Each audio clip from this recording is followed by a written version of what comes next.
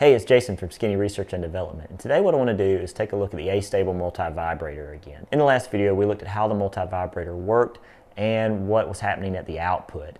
And we also looked at how you could change the frequency of that output, but we didn't look really in depth at it.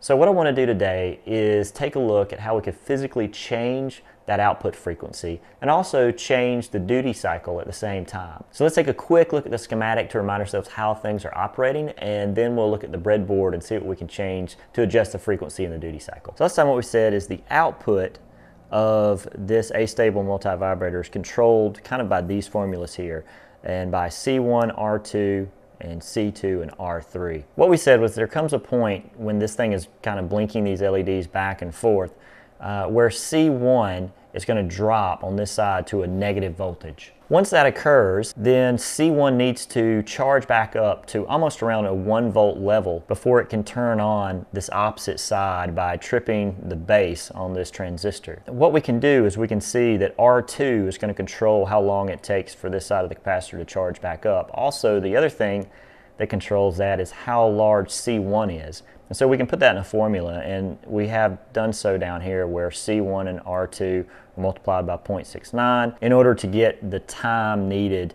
that it's going to take to charge up to that 1 volt level. So what that means is we should be able to change C1 and R2 in order to increase or decrease the amount of time it takes for that charge up to occur. Likewise, we can do the same thing over here at T2 with C2 and R3.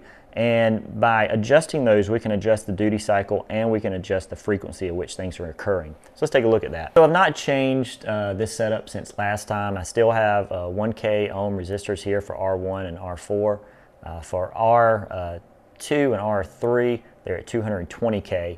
And then I have 10 microfarad capacitors that are right there beside them, these two little blue capacitors in here. So they're still blinking kind of at the same rate. So what we want to do is first let's try to speed that up and let's change the frequency a little bit. So I've got two 100K resistors here, so I'm going to switch those out with the 220K. And you can immediately see there's a change. There's a change here with our LEDs and also a change over here with our oscope. You notice our frequency has gotten a good bit faster. We're up to almost a full hertz. And things are generally doing what we expected them to do. They're starting to get quicker and faster because we have now less resistance there for R2 and R3. So now I'm going to switch it back to the 220 K ohm resistors. And instead, this time what I'm going to do is I'm going to switch out the capacitors. So I've just switched these out to 0.1 microfarad capacitors, and they're blinking so fast that you might not be able to tell on the camera that they are blinking at all. They might just look solid. But so that means we're going to go to the oscope over here, and I am going to take and zoom in on the time base. So now what we have is a frequency that's a lot faster because we dropped the capacitance of those two capacitors down a ton. And so we're seeing, you know, a frequency that is matching that. So now I'm going to switch that back. We're back again now to the 220 K ohm and 10 microfarad capacitor. And we mentioned a little bit about duty cycle and how we might be able to change that up. Since we can individually adjust the charge time for each one of these capacitors, they don't have to be balanced. So we could take and say change out one of these 220 K resistors for 100 K and leave the other side imbalanced. So that means one side is going to charge really quick and the other one not so much.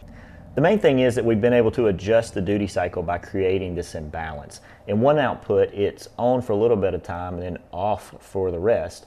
And then on the opposite output, we have where it's off for a little bit of time but then on for the rest of the time.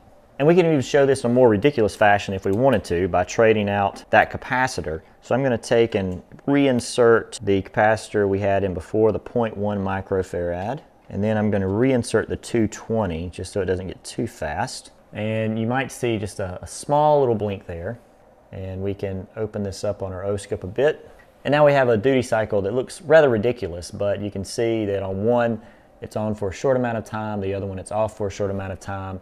and we have a fairly large imbalance in this case. So just wanted you to see that the output of the multivibrator isn't always just a square wave that's perfectly symmetrical, that you can adjust the frequency of that wave, you can adjust the duty cycle of that wave if you play around with it a little bit. If you insert some potentiometers in here, you could probably get some really interesting behavior there as well. If you have any comments or questions regarding the behavior of the multivibrator, just leave them down below. And as always, any schematics or descriptions or visual aids will be down in the links below in the description. Thanks again for watching, and I'll see you next time.